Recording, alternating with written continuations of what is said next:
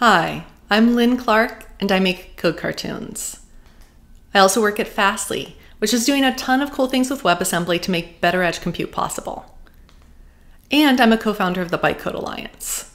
We're working on tools for a WebAssembly ecosystem that extends beyond the browser. And it's one of those tools that I wanted to talk to you about today. JavaScript was first created to run in the browser so that people could add a little bit of interactivity to their web pages. No one would have guessed that 20 years later, people will be using JavaScript to build all sorts of big, complex applications to run in your browser. What made this possible is that JavaScript in the browser runs a lot faster than it did 2 decades ago. And that happened because the browser vendors spent that time working on some pretty intensive performance optimizations. Now, this started with the introduction of just-in-time compilers around 2008, and the browsers have built on top of that, continuing these optimization efforts. Now we're starting work on optimizing JavaScript performance for an entirely different set of environments where different rules apply. And this is possible because of WebAssembly. So today I want to explain what it is about WebAssembly that enables this. But first, I want to give you a heads up. This talk is structured a bit differently than speaking experts would tell me I should be structuring this presentation. I'm going to start with telling you how we're making this work at all. And once you've heard that, you might not be on board. You might think that this is a pretty ridiculous idea. So that's why I'm going to explain why. I'm going to explain why you would actually want to do this. And then once you're bought in, and I know you'll be bought in, then I'm going to come back and explain exactly how it is that we're making this fast. So let's get started with how we're running JavaScript inside a WebAssembly engine. Whenever you're running JavaScript, the JS code needs to be executed as machine code in one way or another. Now, this is done by the JS engine using a variety of different techniques, from interpreters and JIT compilers. And I explained this all in more detail in my first set of articles about WebAssembly back in 2017. So if you want to understand more about how this works, you can go back and read those articles. Running this JavaScript code is really quite easy in environments like the web, where you know that you're going to have a JavaScript engine available. But what if your target platform doesn't have a JavaScript engine? Then you need to deploy your JavaScript engine with your code. And so that's what we need to do to bring JavaScript to these different environments. So how do we do this? Well, we deploy the JavaScript engine as a WebAssembly module. And that makes it portable across a bunch of different machine architectures. And with WASI, we can make it portable across a bunch of different operating systems as well. This means that the whole JavaScript environment is bundled up into the WebAssembly module, and once you deploy it, all you need to do is feed in the JavaScript code, and that JavaScript engine will run that code. Now, instead of working directly on the machine's memory like it would for a browser, the JavaScript engine puts everything from bytecode to the garbage collected objects that the bytecode works on into the WebAssembly memory's linear memory. For our JS engine, we went with SpiderMonkey, and that's the JS engine that Firefox uses. It's one of the industrial strength JavaScript virtual machines because it's been battle tested in the browser. And this kind of battle testing and investment in security is really important when you're running untrusted code or running code that processes untrusted input. SpiderMonkey also uses a technique called precise stack scanning, which is important for some of the optimizations that I'll be describing a bit later in the talk. So far, there's nothing revolutionary about the approach that I've described. People have already been running JavaScript inside of WebAssembly like this for a number of years. The problem is that it's slow. WebAssembly doesn't allow you to dynamically generate new machine code and run it from within pure WebAssembly code.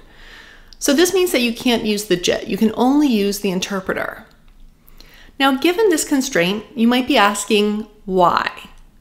Since JITs are how the browsers made JS code run fast, and since you can't JIT compile inside of a WebAssembly module, this just doesn't make sense. But what if, even given these constraints, we could actually make this JavaScript run fast?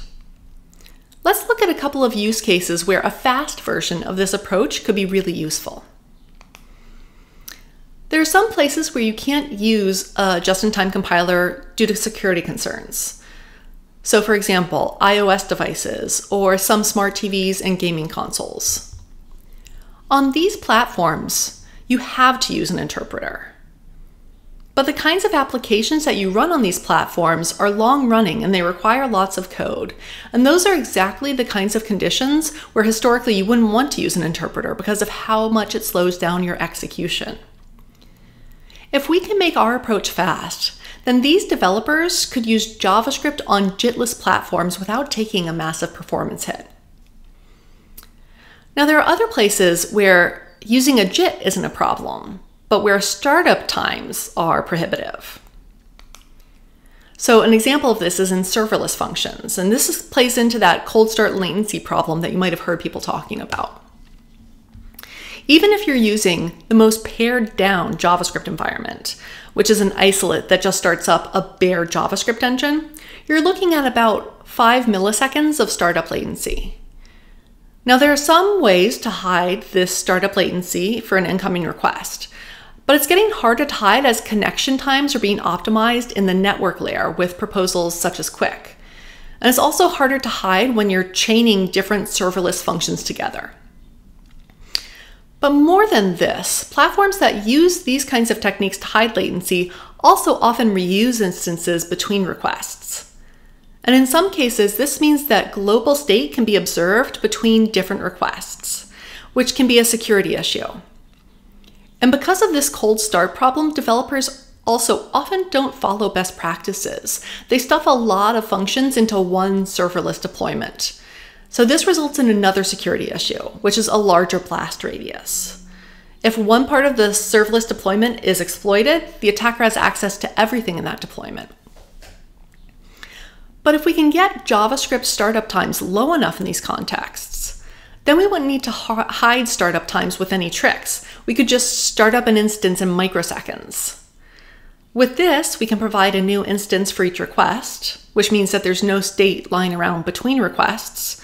And because the instances are so lightweight, developers could feel free to break up their code into fine-grained pieces. And this would bring their blast radius down to a minimum for any single piece of code. So for these use cases, there's a big benefit to making JavaScript on WASM fast. But how can we do that? In order to answer that question, we need to understand where the JavaScript engine spends its time. We can break down the work that a JavaScript engine has to do into two different parts: initialization and runtime. I think of the JS engine as a contractor. This contractor is retained to complete a job, and that job is running the JavaScript code and getting to a final result. Before this contractor can actually start running the project, though, it needs to do a little bit of preliminary work. This initialization phase includes everything that only needs to happen once at the very start of the project. So one part of this is application initialization. For any project, the contractor needs to take a look at the work that the client wants it to do, and then set up the resources that it needs in order to complete that job. So for example, the contractor reads through the project briefing and other supporting documents and turns them into something that it can work with. So this might be something like setting up the project management system with all of the documents stored and organized and breaking things into tasks that go into the task management system. In the case of the JS engine, this work looks more like reading through the top level of the source code and parsing functions into bytecode, or allocating memory for the variables that are declared and setting values where they're already defined. So that's application initialization, but in some cases there's also engine initialization. And you see this in contexts like serverless. The JS engine itself needs to be started up in the first place, and built-in functions need to be added to the environment. I think of this like setting up the office itself, doing things like assembling the IKEA chairs and tables and everything else in the environment before starting the work. Now, this can take considerable time, And that's part of what can make the cold start such an issue for serverless use cases. Once the initialization phase is done, the JS engine can start its work, this work of running the code. And the speed of this part of the work is called throughput. And this throughput is affected by lots of different variables. So for example, which language features are being used, whether the code behaves predictably from the JS engine's point of view, what sorts of data structures are used, and whether or not the code runs long enough to benefit from the JS engine's optimizing compiler.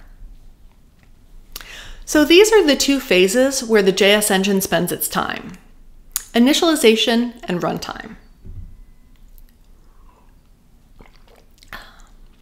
Now, how can we make the work in these two phases go faster? Let's start with initialization. Can we make that fast?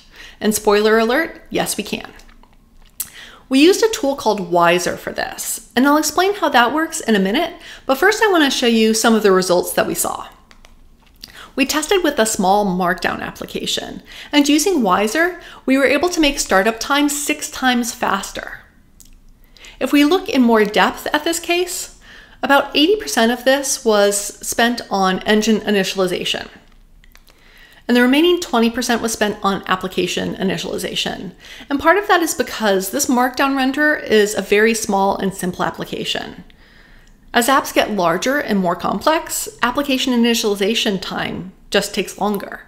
So we would see even larger comparative speedups for real-world applications. Now we get this fast startup using a technique called snapshotting.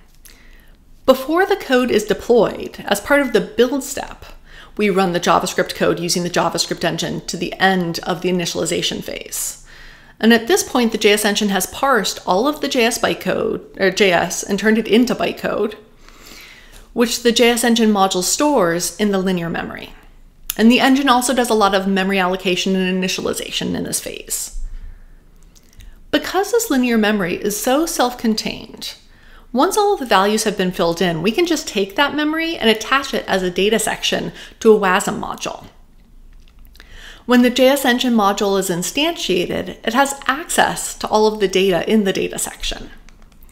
Whenever the engine needs a bit of that memory, it can copy the section, or rather the memory page that it needs, into its own linear memory. With this, the JS engine doesn't have to do any setup when it starts up. All of this is pre-initialized, ready and waiting for it to start its work. Currently, we attach the data section to the same module as the JS engine, but in the future, once WebAssembly module linking is in place, we'll be able to ship the data section as a separate module. So this provides a really clean separation and allows the JS engine module to be reused across a bunch of different JS applications. The JS engine module only contains the code for the engine. That means that once it's compiled, that code can be effectively cached and reused between lots of different instances. Now, on the other hand, the application-specific module contains no WebAssembly code. It only contains the linear memory, which in turn contains the JavaScript bytecode, along with all of the rest of the JS engine state that was initialized. This makes it really easy to move this memory around and send it wherever it needs to go. It's kind of like the JS engine contractor doesn't need to set up its own office at all. It just gets this travel case shipped to it, and that travel case has the whole office with everything in it all set up and ready to go for the JS engine to just get to work. And the coolest thing about this is that it doesn't rely on anything that's JS dependent. It's just using an existing property of WebAssembly itself. So you could use the same technique with languages like Python or Ruby or Lua and other runtimes too. So with this approach, we can get to this super fast startup time. But what about throughput? Well, for some use cases, the throughput is actually not too bad. If you have a very short running piece of JavaScript, it wouldn't go through the JIT anyways. It would stay in the interpreter the whole time. So in that case, the throughput would be about the same as in the browser. And so this will have finished before a traditional JavaScript engine would have finished initialization in the case where you need to do engine initialization. But for longer running JavaScript, it doesn't take all that long before the JIT starts kicking in. And once this happens, the throughput difference does become pretty obvious. Now, as I said before, it's not possible to JIT compile code within a pure WebAssembly module at the moment. But it turns out that we can apply some of the same thinking that comes with just-in-time compilation to an ahead-of-time compilation model. So one optimizing technique that JITs use is inline caching, which I also explained in my first series about WebAssembly. When the same bit of code gets interpreted over and over and over again, the engine decides to store its translation for that bit of code to reuse next time. And this stored translation is called a stub. Now these stubs are chained together into a linked list, and they're based on what types are used for that particular invocation. The next time that the code is run, the engine will check through this list to see whether or not it actually has a translation that is available for those types. And if so, it'll just reuse the stub. Because ICE stubs are commonly used in JITs, people think of them as being very dynamic and specific to each program, but it turns out that they can be applied in an AOT context too. Even before we see the JavaScript code, we already know a lot of the IC stubs that we're going to need to use and to generate. And that's because there are some patterns in JavaScript that just get used a whole lot. A good example of this is accessing properties on objects. This happens a lot in JavaScript code, and it can be sped up by using an IC stub. For objects that have a certain shape or hidden class, that is where the properties are laid out in the same order, when you get a particular property from those objects, that property will always be at the same offset. Now, traditionally, this kind of IC stub in the JIT would hard code two values, the pointer to the shape and the offset of the property. That requires information that we don't have ahead of time. But what we can do is parameterize the IC stub. So we can treat the shape and the property offset as variables that get passed in for the stub. And this way we can create a single stub that loads values from memory and then use that same stub code everywhere. We can just bake all of the stubs for these common patterns into the AOT compiled module regardless of what the JavaScript is actually doing.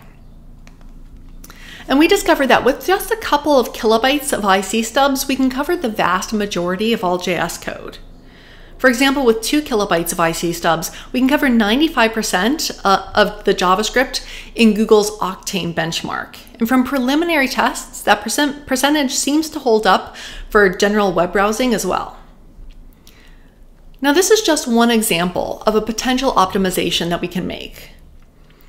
Right now, we're in the same kind of position that the browser JS engines were in the early days when they were first experimenting with just-in-time compilers in the first place.